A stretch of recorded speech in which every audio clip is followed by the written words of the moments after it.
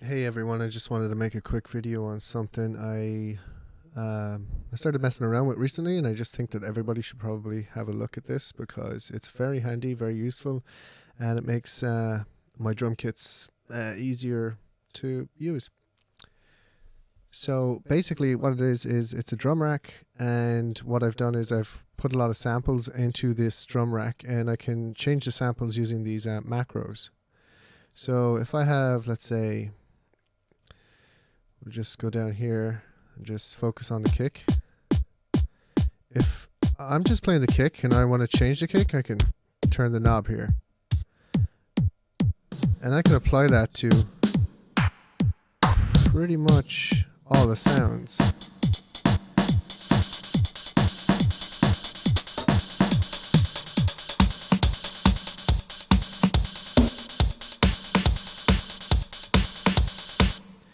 So it just kind of saves me time flicking through samples, and it also kind of gives me an avenue to put my sample packs into Ableton and kind of keep them there safe.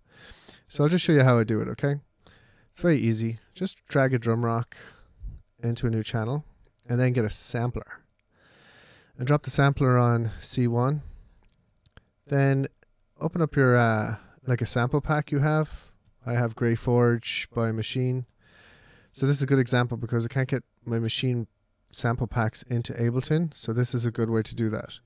So if I get my kicks, open the kick folder, I might want to just do that by type and sort that, and there we go. All the kick samples are here. Is that them? I don't know. I can never tell. Okay, so all the WAV files. So I'll basically just go down to the end and get all the WAV files, select all of them, and drag them over here into drop sample here. Okay? So then I can get rid of that for the moment. I go to the zone option on the sampler, and I get this whole new menu, okay? So in this menu, you want to come up here to the top right hand corner, and you want to select this select button. Or I think it's select. It's SEL. Then you can see this little blue, this blue dial here. So you need to like right click on that, go to distribute ranges equally. Okay. And then what you do is come down back to your drum rack, put out the macros. You've got the macros here. Click on the blue thing, and then just go to link to macro 1. Okay. Now, depending on how many samples you have, I have 84 samples here. If you have anything over 127, this won't work very well. But I only have 84. So, and the reason that is because the dial goes up to 127. So that means for each number you can have a sample, but it's divided equally on all these numbers. So, just to give you an idea, now all my kicks are there on this one. So if I just put in the old bump, turn off this one, now it can cycle through the samples like that. And you can pretty much do that for the entire pack. Sometimes I like to hold down Control and just move it across one. Then I go in to my kick folder, go back, I'll go for claps. Okay, take all the claps, drag them, drop them, go to zone, zone, select, distribute, right click, link to macro 2, and now I've got all my claps on this one. I could just do that again. I could do it twice even. Go to this one. Take down, go here, blup. Go hi-hats. Sort by type because I don't want the Ableton clip files. Take the hi-hats here all the way down. Take that one. Shloop. And all my hi-hats. And the next one last one. So back here, go here, and percussion. Just go over. Type. Sort by WAV. Are they all? Okay, I'll just go down from here. Grab those ones all the way in here. Oh.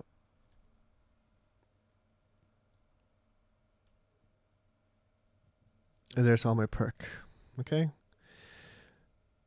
So I would just have to come back to the hi-hats, go to select, right click, distribute, macro link this to 3, then select, distribute, and macro link to 4.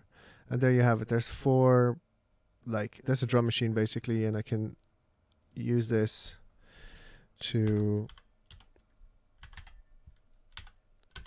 basically change the sounds and cycle through the sounds until I kind of get that beat that I'm looking for. What I would suggest is you can do this for as many as you want, but you can only use 8 macros. So with that being said, just kind of stick to 8, and if you want to add more, just make 2 drum racks. It's a bit better.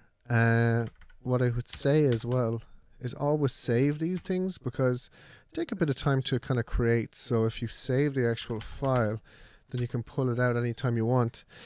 You just go to hit this save file here, then just call it techno drums, techno.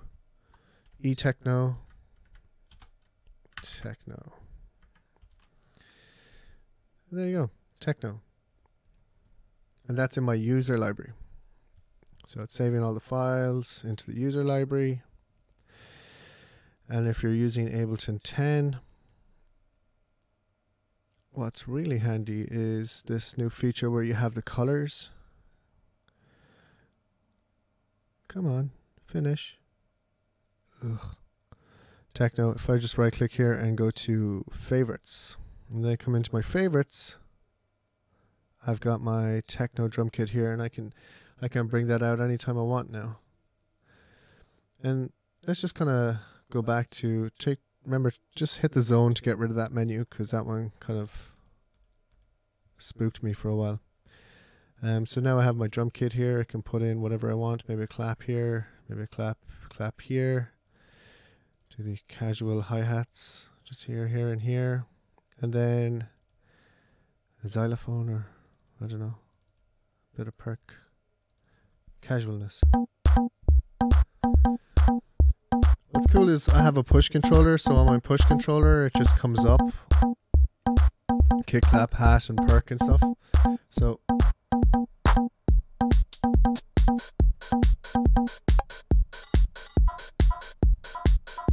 see what I mean? You just and you could do this live.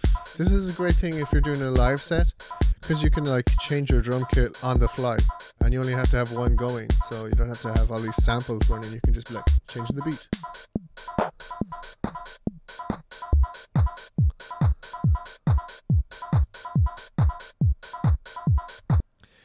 But that's it anyway. I hope that's helpful to everyone, and that it makes sense. If you have any questions, you can leave them down in the comments, and I'll be happy to answer them.